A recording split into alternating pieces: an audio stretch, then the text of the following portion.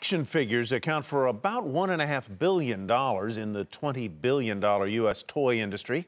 You couldn't buy an original female action figure, though, one that wasn't based on a movie or a comic book character, until a New York City mom got the bright idea to put some girl power into the market. Do you want to figure out the secret message first? It's one thing to draw inspiration from the Heroine Hall of Fame. It's quite another to enlighten a future heroine. It kind of stands up for girls. They're heroes, so they basically save the world. Julie Kerwin, the mother of two boys, wondered back in 2012 why superhero toys, from Superman to Harry Potter to Star Wars, all seem to be male or male-oriented.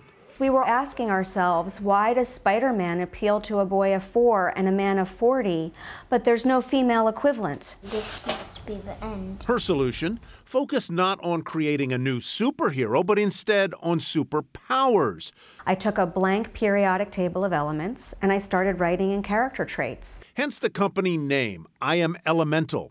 Its debut series, Courage, consists of 7 female action figures, each representing a trait that defines courage. They are bravery, energy, honesty, industry, enthusiasm, persistence, and fear. Along with a friend, Dawn Nadeau, who's since left the company, Kerwin began testing her ideas with friends. There was no toy, and we started getting the most amazing emails back from our friends saying, "I cannot believe the conversation that I just had with my child." Kerwin poured a few $1,000s into 2 years of research and design tweaks leading up to a Kickstarter campaign in May of 2014.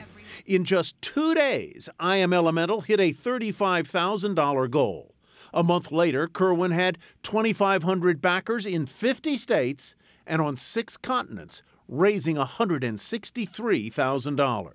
We had really a runaway success on our hands. The rare Kickstarter breakout got the attention of Time magazine, naming IAmElemental one of its 25 top inventions and one of its top 10 toys of 2014. Investors called, so did film and TV reps.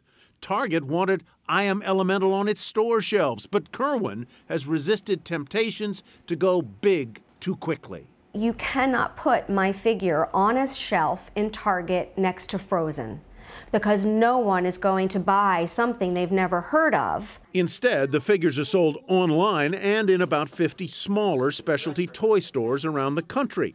Prices start at $25. IAmElemental not yet profitable, but Kerwin says it might well be in 2017. Ironically, while I sell superpowers, I don't have enough power yet to dictate how the story goes. A story told in part by Kerwin's customers.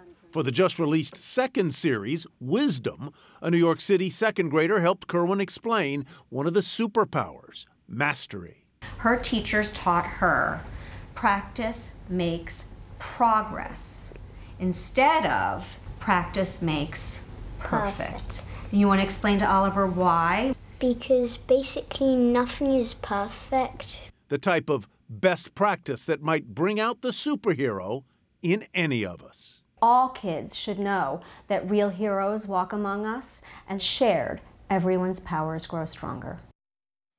Julie Kerwin has 5 more superpower sets sketched out, ready to go into production. She's still getting noticed, too.